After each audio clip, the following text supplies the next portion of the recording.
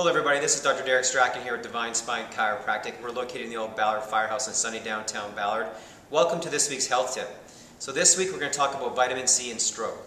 So from the Tech Times back in February, they are going to be releasing some preliminary research that they've done at this month's American Academy of Neurology.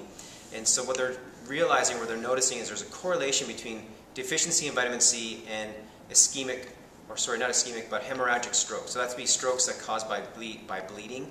And 15% of all strokes are resulted by hemorrhagic stroke. So they're considered to be more dangerous. So these researchers are finding that deficiency in vitamin C is causing a higher risk in stroke. And so vitamin C is also important in helping maintain blood pressure, as well as in helping maintain healthy blood vessels. So the researcher by the name of Dr. Ken Ucchino, he's a stroke specialist at the Cleveland Clinic, is saying that there needs to be more research to really verify if this is true or not, but he says there seems to be a correlation, a deficiency in vitamin C and hemorrhagic stroke.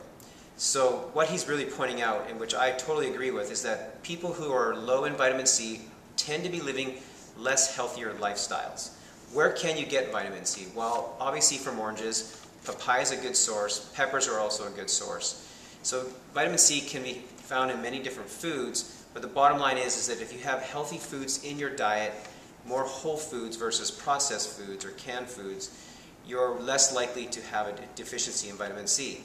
And let's be honest, we're not just talking about a deficiency in vitamin C. It can be deficiency in many different vitamins, which can lead to many different illnesses or diseases.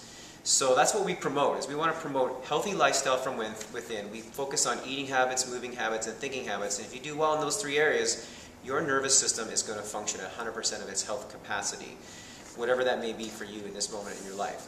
So if you want to learn more on how to improve your overall health and well-being, please let us know. You can find us on our website at www.divinespine.net. Feel free to give us a call, schedule an appointment. We're here to serve you in any way that we possibly can. And have a wonderful day, everyone. Enjoy your weekend. I look forward to sharing next week's health tip with you all. Take care. Bye-bye.